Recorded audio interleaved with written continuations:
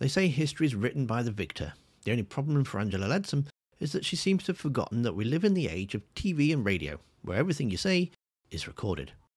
In an interview yesterday with Sky News, she tried to rewrite history, claiming that businesses were always aware there would be costs to businesses and trade barriers would be erected. But they're all just lies. Now, she's not in Parliament, so she doesn't have to stick by parliamentary rules where she can't lie. Here on the TV, she's free to say whatever she likes and not be held accountable for it. Kay Burley isn't going to have the facts and the figures straight to hand to challenge, but people should still know that these are just lies. She's trying to rewrite history and make it sound like this was all foretold. Because of Brexit, this country is in a worse financial state, plus the reduction in immigration.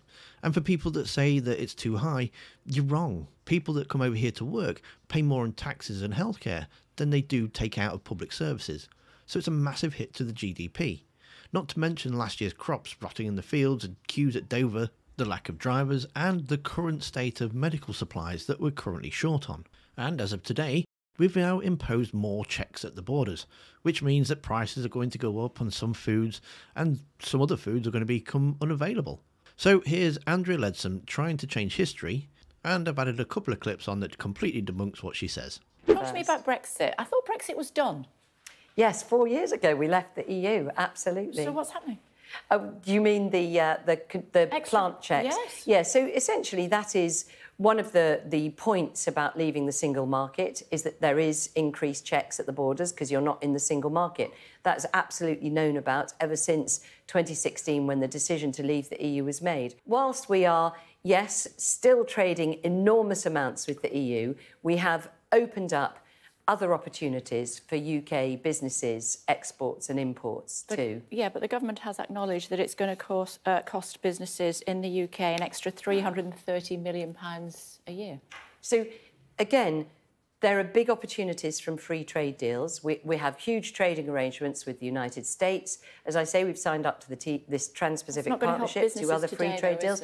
Well, actually, businesses always face the cost of doing business. Businesses knew at the time of Brexit that in leaving the European single market, there would be additional checks at the border because, by definition, we were no longer in that single market. There was no surprise about that. So businesses are used to the costs of doing business. I understand that today is a big news story because it's something that finally has come home to roost. With all due respect, it's not about it being a big news story. It's about the small businesses that it's going to impact. We're speaking to a florist later on who will not be able to afford the flowers coming from Holland because she can't afford the checks that are going to have to be done and the increase in flowers as a result.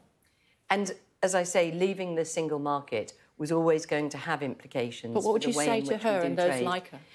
So what I would say, I mean, I've had many constituency cases over the years of people who've changed their trading arrangements with the European Union as a result of different frictions, whether it's postal costs changing, whether it's border controls and so on. Is that what you're saying? No, I'm not saying that. I'm just saying that businesses need to adapt to meet the changing environment. There are huge opportunities from the rest of the world.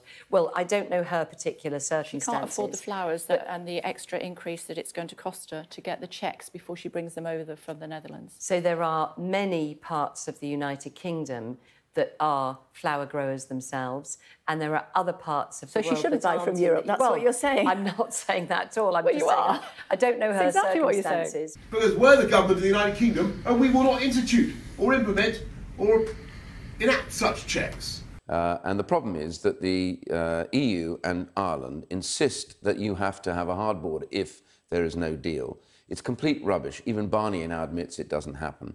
I mean, we wrote a paper the other day, a group of us, to say basically that it's wholly feasible to have an open border at Dover as well as in Northern Ireland without border checks at all, under existing technologies and procedures. It would have been an act of self-harm if we'd gone ahead with it. It would have increased costs for people, and we are trying to reduce costs. So that's the purpose of not going ahead with them and trying to ensure that the border flows as smoothly as possible, which benefits everybody. Free trade is hugely advantageous to consumers. If you look at small deliveries of things like cheese, you were talking about 71% increase maximum level on the retail price. This is a Conservative government that doesn't care about the average working person. Rishi Sunak finds it absolutely hilarious a guy's mortgage has gone up by £1,000. And you can see him laughing at this constituent in the video that's on screen now. Thanks for watching, don't forget to hit that like button, and I'll see you next time.